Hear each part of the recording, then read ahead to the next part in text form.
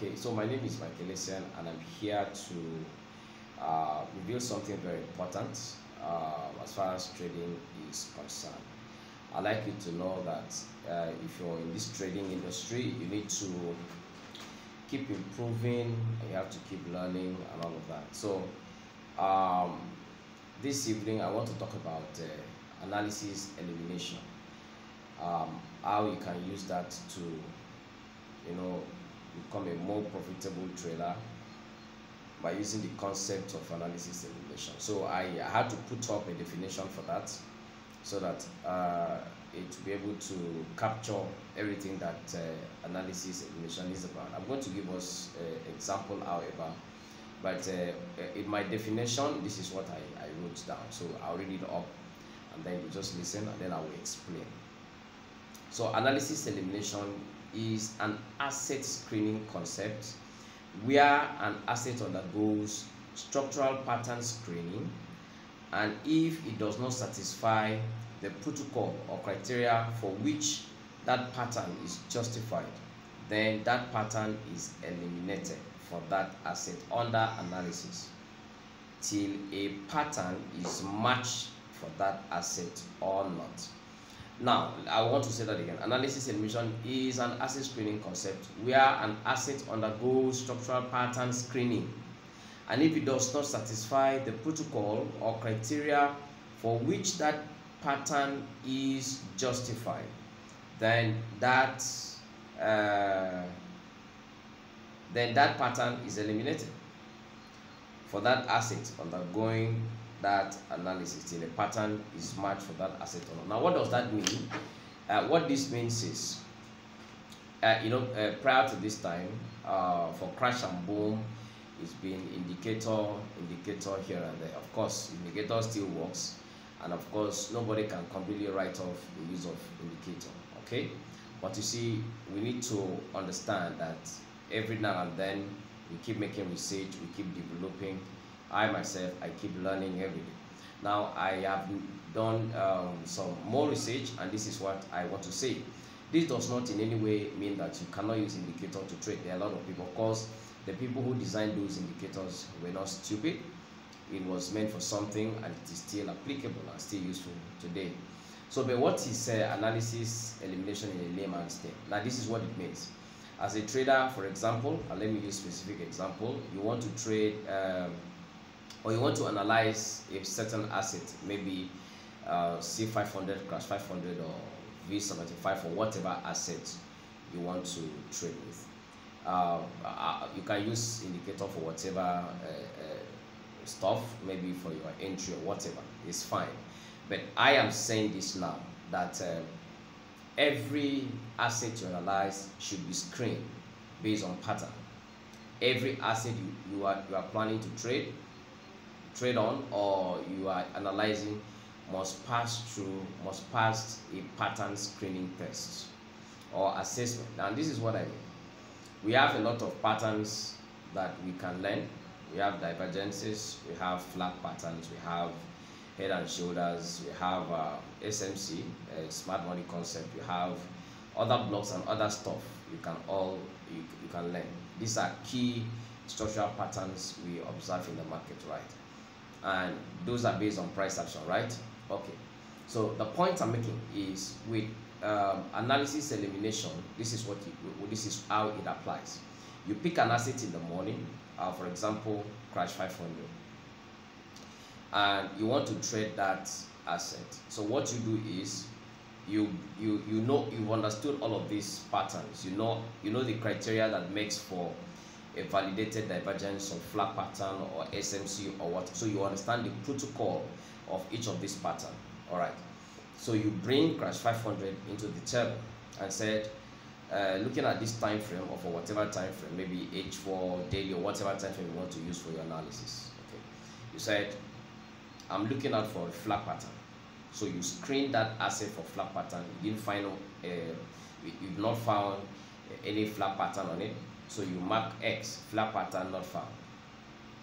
All right. You bring in the criteria for a validated divergence. You look through for divergence. You didn't find divergence. You mark it. So the essence of doing that is that by the time you screen that asset for all of these known patterns and you are not able to find any suitable pattern to trade that asset, it therefore means that that asset is not ready as at the time of that analysis. So you have to drop it, pick another asset. If you go through that for different assets, depending on the ones you want to analyze, and you find a structure, you find a pattern, maybe you find a flat pattern on something, maybe on a particular time frame on a particular asset, or it is divergence you found. Now you have a basis, you have a structural reason behind trading that asset. You're not just trading it aimlessly. Somebody will ask you, why are you taking this trade? You say, okay, because I found a divergence on H4, or maybe there is a flat pattern on that asset. So there is a strong reason behind your taking that trade. Now, indicator can also come as a backup or as confirmations. So that is what analysis elimination. So you are eliminating patterns that are not found on that asset. That way you're streamlining your options to what you are looking for, what really works. Okay, so for example, I bring in crash 1000. I look through for flat patterns I can't find, maybe through different time frames. I didn't find any one, so I can't trade flat pattern because there is none found. I look out for divergence. I didn't find anyone, whether hidden or regular divergence. I didn't find anyone. I dropped that one. I look out for smart money concept. What are the protocol for engaging smart money concept? I looked through, I didn't find it. I dropped it. By and large, there will be one pattern, maybe head and shoulder. Oh, there is head and shoulder on this asset. And so I will have to wait for all the criteria for a validated head and shoulder to play out. That's the reason behind my taking that trade. That way, even if the structure becomes compromised, you took that trade because there was something backing it up. So does this mean that you cannot use indicator? Of course you can, and we still do. All right. For those of you who understand the EEP strategy that I put out there, it's still working till today. It's still working till today. And let me tell you this: if you extend the time frame to 15 minutes time frame for C1000, EEP works now for C1000. That is, if you extend the time frame to 15 minutes. The same conditions for C500 M5, you extend the same condition to M15. That will play out for C1000. Most especially if you're not against the trend. If the C1000, for example, is supporting a sell from the major time frame, then M15 should be your basis for EEP. I'm sure you're hearing this for the first time. So this is that's to say that indicator still works. But what I'm saying tonight or this time is make sure that whatever asset you are trading must carry a structural bias, and so that by the time you are analyzing or doing analysis for each of these assets, try to make sure that a pattern is screened for that asset, and by the time that asset there is no pattern, you can't find a pattern justifiable enough for that asset, you drop that one. Pick up another pattern. How do you do that? What are the conditions for a divergence of a flag? Try to check if you can find it in this asset you analyze. If you can't find it, you drop it. But at the end, you find one or two pattern that plays out either in a particular time frame or this other one. Then that becomes a strong point for you taking that trade. That concept where you allow an asset to be screened by different patterns, and the pattern that fits in becomes the bias for taking that trade, is what we call analysis elimination. It helps you to streamline your analysis, to streamline your options to what really works or to what you really need to depend on. And so this is something we need to learn. Maybe you've not had this anywhere before, but that's the truth.